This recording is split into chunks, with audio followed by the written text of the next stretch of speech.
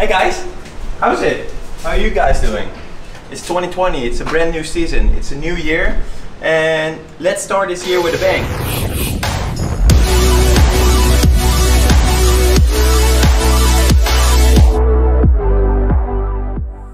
Yo, that was my first time doing a kite loop on 14 meter lines.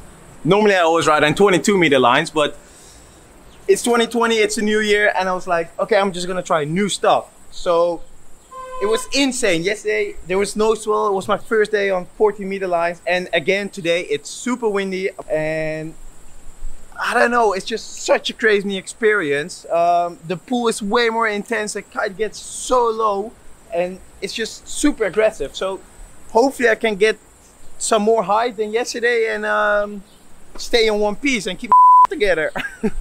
I got two bars. These are my 22 meter lines, and these are my 14 meter lines.